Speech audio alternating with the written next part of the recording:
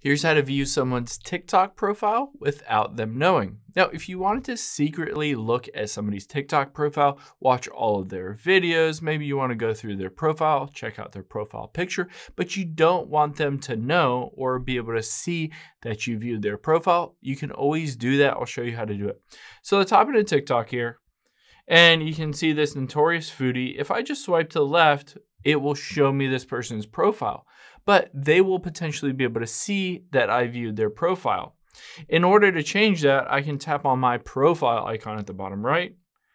And then at the top right, you might see an eye symbol, or in this instance, there's kind of two footsteps right there. I can tap on it and it shows me all my profile views. So this is everybody that's viewed my profile. However, it's an opt-in feature. So basically I need to opt in and the other person needs to opt in for this to show up and work. So all I have to do is tap that gear icon at the top right, and I can toggle off profile view history. And it says, see who viewed your profile and allow others to see when you viewed theirs.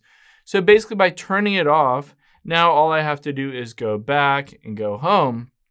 And then I can view this profile, just swipe over, and they will not be notified that I viewed their profile because I essentially have that feature turned off.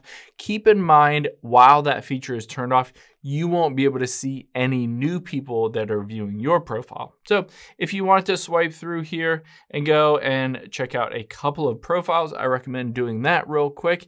And then you can always tap on profile at the bottom right, the footsteps at the top right, and then turn this back on so that you'll begin to see who's viewing your profile again. Hope this helps. If you have any questions on that, leave them in the comments down below, and I'll catch you on the next one.